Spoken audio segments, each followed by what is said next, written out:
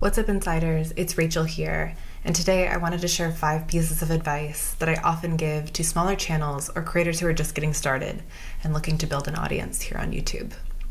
I've been at YouTube for about 4 years, a lot of which I spent analyzing thousands of videos and channels trying to understand why some channels just took off and were able to sustain their fame, and on the other hand, understanding why some channels decline.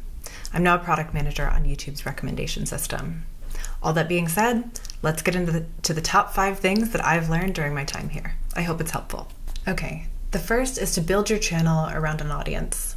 And I know that sounds obvious, but what I'm encouraging you to do is really design your content around people. Think about who is watching your channel, what they're interested in, and how their interests are likely to change over the course of 6 months, a year, to 2 years' time, if you're in this for the long term. If you do go after short-term topics, let's say how to make banana bread during the pandemic, I'm sure that was very successful. However, those viewers may be less likely to stick around with you in the long term. And so design your content strategy around people and their interests, adjust it as their interests change, and remember that you need to do 2 things in order to grow. You need to attract new viewers, and then keep those viewers coming back to watch more. Number 2 is find your niche. And what I mean by that is that there's more content on the internet and YouTube than ever before, and it is harder to stand out.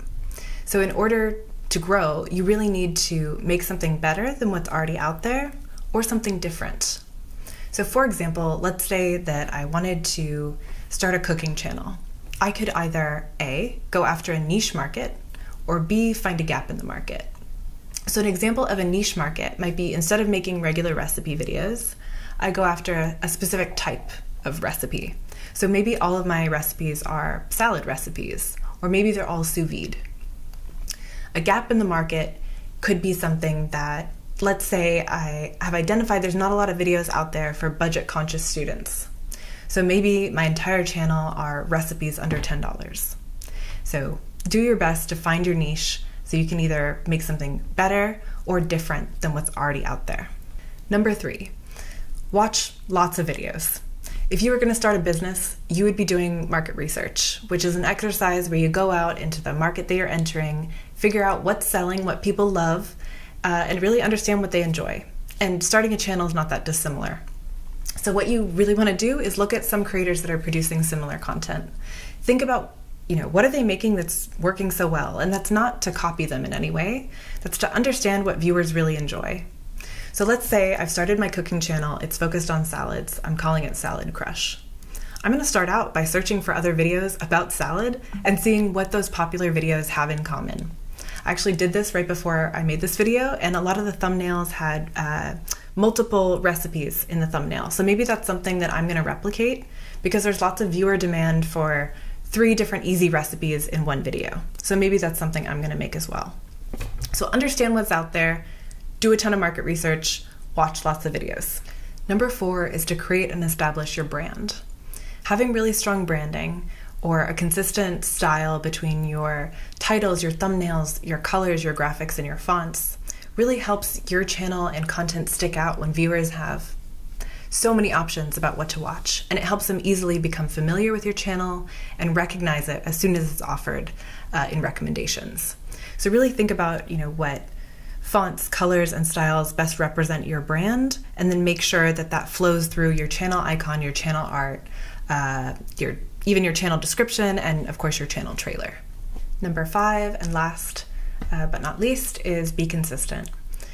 It can take time and lots of experimentation to start getting viewers into a habit of watching your channel regularly.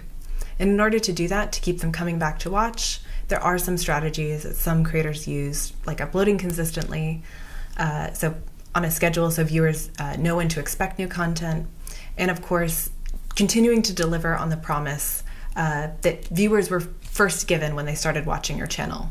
So maybe it's making a series with similar topics and themes as to the video that they first fell in love with when they hit subscribe or started watching your channel first. Of course, don't limit your creativity. If you're going to sustain audiences' interest over time, you will have to evolve. But consistency can help in the beginning when you're trying to get viewers into a routine. So to recap, my top 5 pieces of advice for creators just starting out are to build your channel around an audience, to find your niche, to watch lots of videos and do your market research, create your brand, have strong branding, and then be consistent. Best of luck, and if you're a more established creator that has good advice for other creators who are just starting out, please leave it in the comments below. As always, keep it real.